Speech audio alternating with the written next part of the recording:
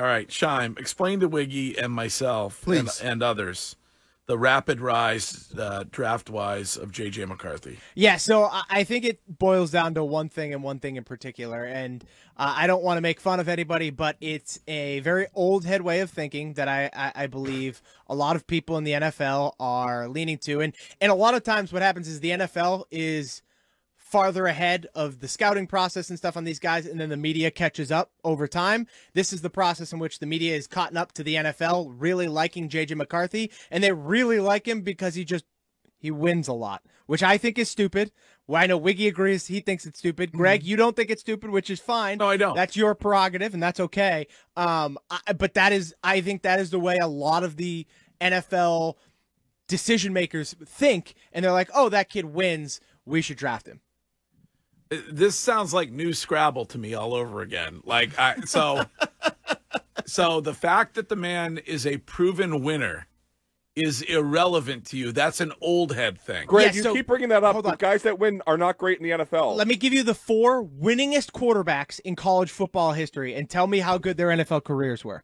Kellen Moore, Colt McCoy, Andy Dalton, fine career. He's whatever. fine. And then David Green, a fellow Georgia Yes. Bulldog of Wiggy. Go Dogs. Or Stetson Bennett. Yes. Or Tim Okay, Go Tebow. Dogs. You're going winningest percentage-wise. No, most wins, like won games. Like Kellen Moore won 50, Colt McCoy won 45, Well, you did Andy this- Dalton won 42. I'm going to argue against myself here probably, but you did the same exact thing with Mac Jones. You deny the fact that winning a national championship is meaningful. Yeah, and I was right about Mac Jones. He stunk. He won a championship in a COVID year where unanimously the people decided the receiver he was throwing to was so much better than the quarterback, which never happens, that the receiver won the Heisman.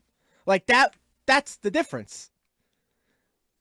So you think that's it? It has nothing to do with the fact that the guy interviews well and it shows a lot of character in his interviews and is a leader and is intelligent. So I think that could be an influence for sure. I don't discount that, but we don't have access to the interview, so I can only go on the information we actually have access. Okay, so do you buy Michael Hawley's reporting that the Patriots are leaning toward taking him and the Commanders at 2 or 3?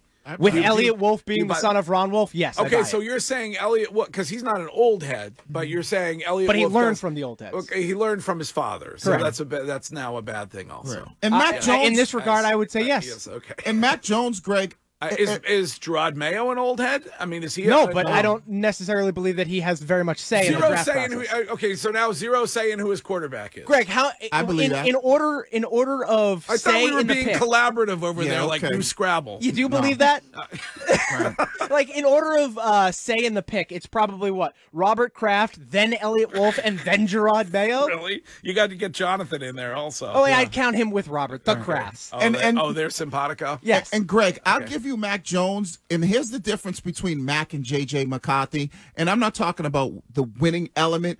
At least Mac in college put up ridiculous numbers his senior year. Oh, Right? that's because he had great wide Well, no, receivers. he did have great wide receivers. He did, in a COVID year when there was no so fans. when you win in He college, did he have great wide receivers here when he was playing for the New England Patriots? No, but no, he didn't. But my Well, he point, stunk. my point is this: when you win in college, but you just happen to be on a winning team, and your numbers are just like okay, but it's really about, like Curtis brought up Stetson Bennett, who played for Georgia, or Jake Fromm, who played for Georgia, and your numbers are just okay, but your team is so talented.